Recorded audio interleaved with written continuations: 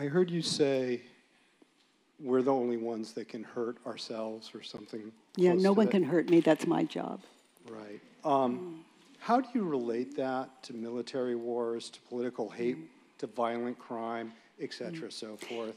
Change what you can. Change what you can. That's what we do here. It's the right thing to do here. It's as close as we can get to living out authentically what's right for us. But what can I do about, like, the way I heard it? Like, if I'm in combat and you know, what's a scenario in combat that I might fear? Well, I'm just thinking of, I'm the son of a Holocaust survivor. Or we all know what's going on in the world today, even here in the States, you know, without bringing all that in, right? Yes. So it just, to me, and I got caught in the statement, and I'll admit I got caught, it sounded a little privileged. A statement I made? Yeah, the statement and what about... was the statement? No one can hurt me, that's my job? Yeah, I think you said it a little differently, but yeah, basically, yes. Because there are a lot of people being hurt by a lot of other people today. And I agree with you, it starts here. But there are a lot of people being hurt by a lot of people here. That's why I'm standing here. Yeah.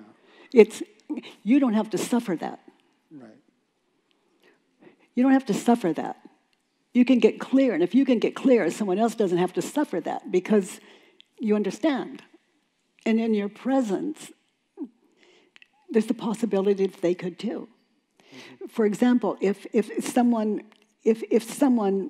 pulls a rifle and says, I'm going to kill you, where's the problem?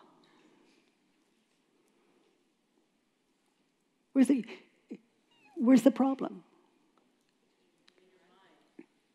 Are you all catching on to that? Well, okay. Can I challenge you on that? All right. He's going to, it's like he says he's going to kill me. The gun's in his hand, loaded, his fingers on the trigger. Where's the problem? Here. I imagine, whether I'm aware of it or not, he's going to pull the trigger, blood's going to fly, and I'm going to die, or I'm going to be maimed and fall and be in agony, and my family's going to suffer, and I'll never see my children again, and it's not fair, and it's all because of the color of my skin, or my nationality, or my culture, or whatever it is, and da-da-da-da-da. And he hasn't even pulled the trigger yet.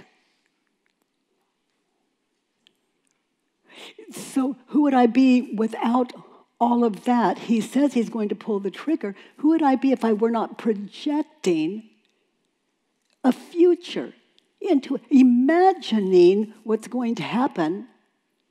Who would I be without it? Looking to his eyes, the sun shining. I'm looking around. It's just, in reality, an amazing world, a gift. So who caused my fear and pain? Was it him that said, I'm going to kill you? Or was it me? Who's causing my agony now in that situation? How many of you get, it's me?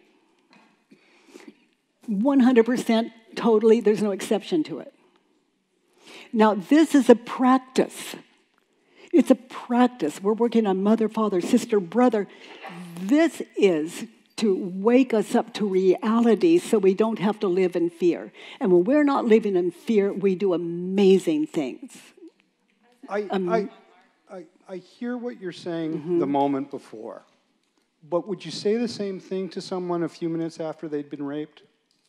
No, they're not very open to inquiry. They're believing. I respect that. I know the pain of believing. They're in a past. They're asleep. I don't see them as someone that's been raped. I see them as an equal. I understand. What do I do? What do I do in a situation like that? A tissue, my arms around them, listening, quiet. That just gives them the safest place. It's at the same time a cell phone calling 911. There's room for everything, and you're so clear because you're not fearful. It's just pouring through you. You don't have to know what to do. You already know what to do. That creative mind, that wisdom just running the show. Effortless, not the doer. Okay, got it. I just wanted to make sure. I love that question. You know, if I'm walking to the gas chamber, what an amazing day. Other than what I'm thinking and believing in the moment. That doesn't make it right. That doesn't make it right. But am I awake to what ultimately is right?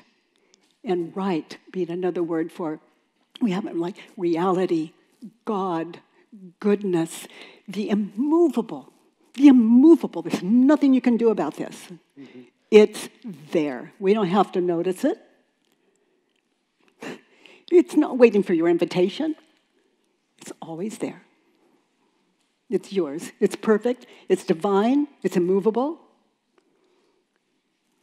Why does it hurt when you argue against it?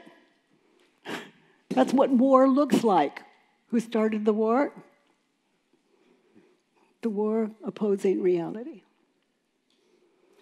So it's like that, my darling. Thank you. I appreciate your patience with my questions. Very well. I've got a song to sing, and thank you for inviting the question.